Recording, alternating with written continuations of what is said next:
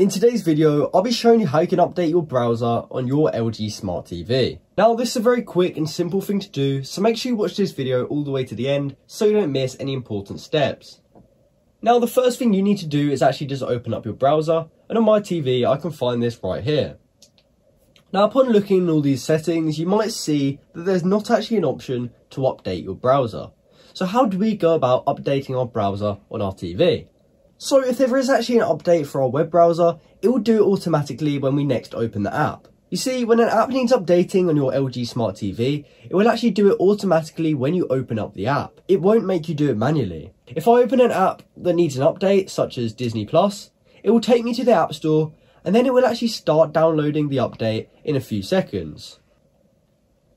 As you can see, it just updated then, and it's now opening the app. That's exactly the same thing that will happen to your web browser if you open it and it needs an update. But if that automatic update doesn't happen, then that means that you won't be able to update it. So that's how you can update your browser on your LG Smart TV. I hope you found this video helpful, and thanks for watching.